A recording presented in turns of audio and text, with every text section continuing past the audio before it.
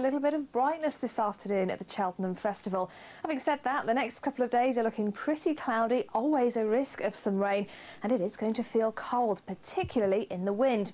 Now, we have still got a gusty wind across Shetland at the moment. That should ease away, and then you can see how these arrows get larger. We pull in a chilly easterly wind across the whole of the United Kingdom by the end of the week, and then it looks like things will turn milder, a southerly wind setting in from the south during the weekend. And a north-south split in the weather across Scotland and Northern Ireland. That high pressure will move in, so things will be dry and fine. But this weather front never far away from southern areas, bringing more cloud and a risk of some rain. And it looks like that will get its act together later on in the week and start to move towards the north.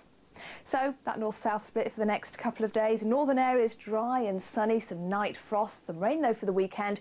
Southern areas always rather cloudy with a risk of some rain.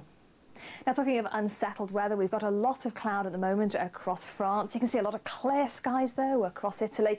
And as you move across Greece, well, you can see a mass of cloud. If you were with me this time yesterday, I was telling you about some really severe weather in Greece at the moment. It's been very windy and indeed very wet, too. 2 inches of rain falling here in Thessaloniki.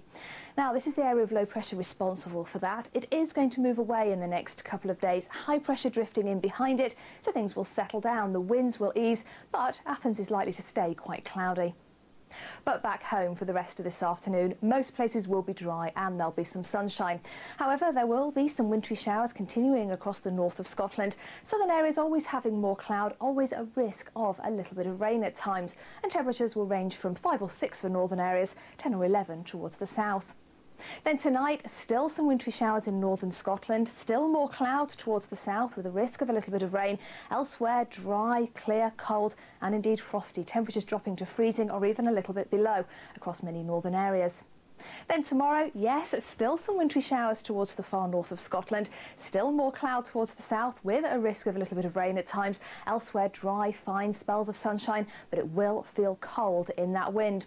Then on Thursday, still some rain down towards the south. Elsewhere, dry with plenty of sunshine. And on Friday, it looks like that rain will move towards the north, eventually moving in towards parts of Northern Ireland and indeed towards parts of southern Scotland. That's how things are looking, Anna.